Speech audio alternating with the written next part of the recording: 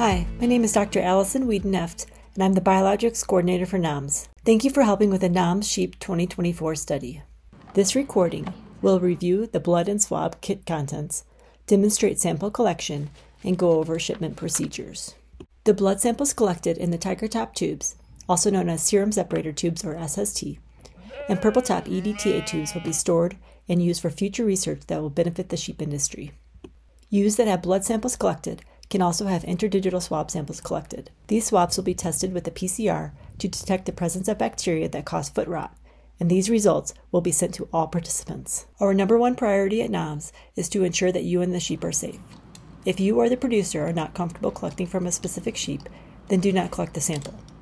To minimize repeat handling and animal stress, it is recommended you collect all needed samples from one animal before moving on to the next animal. Paperwork in the kit includes kit instructions, a submission form, labels for each sample type, note cards to label photographs, and a shipping air bill. This kit contains 25 8.5 milliliter tiger top tubes and 15 10 milliliter purple top tubes, both in a tube divider box, 30 18 gauge 1.5 inch vacutainer needles, and 3 vacutainer holders. Supplies included for interdigital swab sampling include 25 snap top plastic tubes, 25 packages of cotton swabs, 25 tongue depressors to clean the interdigital space, and a Ziploc bag.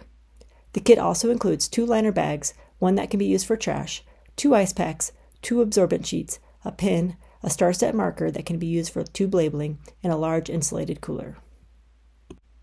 Samples can be collected any day of the week, but samples can only be shipped Sunday through Wednesday.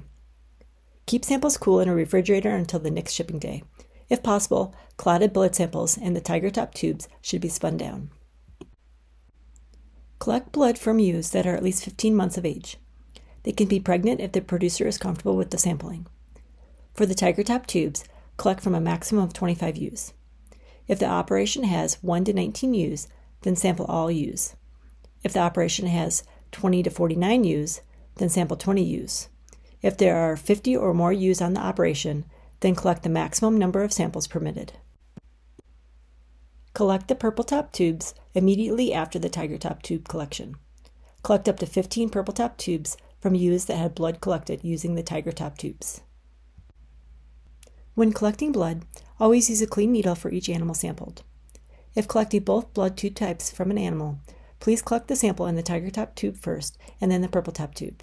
This will help prevent contamination of the tiger top tube with the EDTA coagulant found in the purple top tube. Once the sheep is restrained, turn the head of the sheep to the opposite side that you will be collecting at about a 30-degree angle by holding the animal under the jaw. This will allow for easier access to the vein.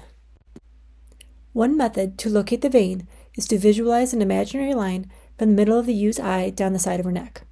Then apply pressure to the groove on the side of the trachea towards the base of the neck. This can be done with your hand, or you may choose to use rubber tubing that can be tied off, such as an old bike tire tube. The pressure will cause the vein to pop up so that it can be felt between the wool. With the hand that is not applying pressure, insert the needle attached to the vacutainer. Apply enough pressure to break through the skin and enter the jugular vein.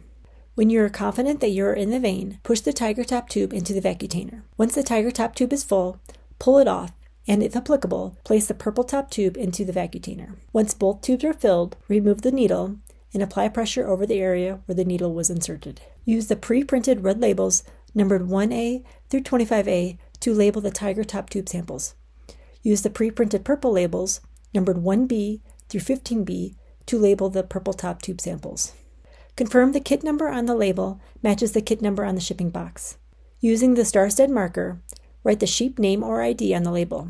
The sheep name or ID will be used on the producer report and can be anything the producer wants. Make sure the labels are secure on the tubes and place the filled tubes into the tube divider box in numerical order. Those sheep that had their blood drawn can submit an interdigital swab sample to look for lameness pathogens. The best way to swab the interdigital space is to place the sheep in a sitting position. We recommend viewing the sheep restraint video on our website. Once properly restrained, remove any mud and debris from the interdigital space with the tongue depressor. Use a clean tongue depressor for each sheep. Using one swab, swab the interdigital skin of at least 2 feet per ewe. Vigorously rub the cotton swab back and forth in the interdigital space. If lameness or foot rot is suspected, be sure to swab the suspected foot. As you swab, please collect photographs of all feet that have any signs of lameness or foot rot, and collect up to 5 images of healthy feet. To help identify the sheep in the photograph, please fill out the card provided in the kit and place the card and the photograph near the foot. These photographs will be used to build a database of hoof disease in sheep. Once a ewe's feet are swabbed, insert the swab into a plastic tube, breaking off the stick inside the tube. Again, you are only using 1 swab per ewe. Close the plastic tube. Use the pre-printed blue swab labels numbered 1C through 25C to label the plastic swab tube. Using the star-set marker, write the sheep name or ID on each label. Make sure the labels are secure on the tubes. Place the swab tubes in the gallon-sized Ziploc bag. Fill out the pink NAHMS blood and swab submission form. This form asks for the NAHMS ID, date, kit ID, and the number of samples submitted. Be sure to include this form with the samples when packing the kit for shipping. A digital collection record is required for each operation. Please review the digital collection record video for detailed instructions. It is important to keep the blood and swab samples cool. If immediate shipping is not possible, then please store them in a refrigerator until they can be shipped. Ship on Sunday through Wednesday.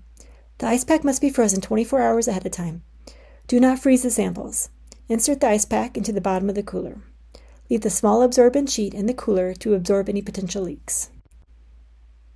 Place the blood tube box and the Ziploc bag of swab tubes into the liner bag and tie the bag shut. Then place the liner bag with the samples into the insulated shipping box. Add a second frozen ice pack to the top of the box. Add filler to the box if necessary. Close the insulated cooler box. Place the filled out pink blood and swab submission form on top of the cooler lid and seal the cardboard box. Attach the shipping label addressed to NVSL onto the outside of the shipping box and drop the box off at a FedEx location. My email address is included in the kit paperwork. Feel free to email me any sampling questions. Testing results will be returned 2 to 3 months after sampling.